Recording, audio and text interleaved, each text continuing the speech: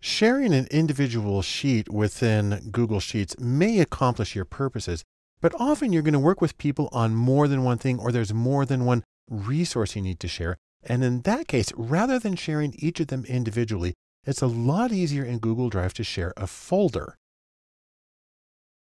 To do that, all you need to do is come to the folder that you want to share, and you get it selected, and you can either come up here to get a shareable link.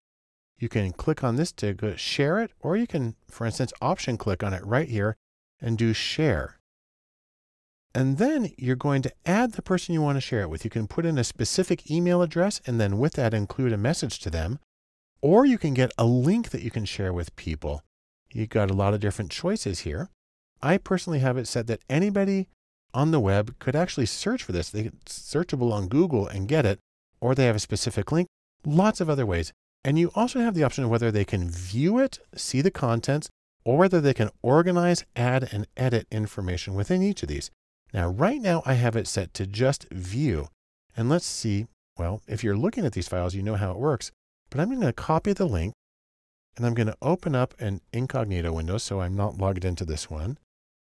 And I'll enter that link and go to it.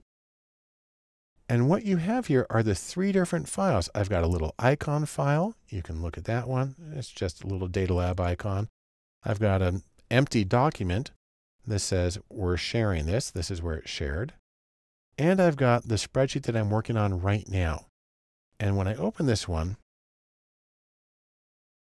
it gives us this little advertisement. Lets us know that new things are coming. You can see who's logged into it. That's my personal account. That's my company account.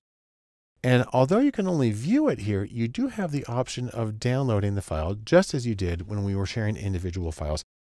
The nice thing, of course, is anything that anybody puts into the folder is automatically shared with everybody else who has access to it.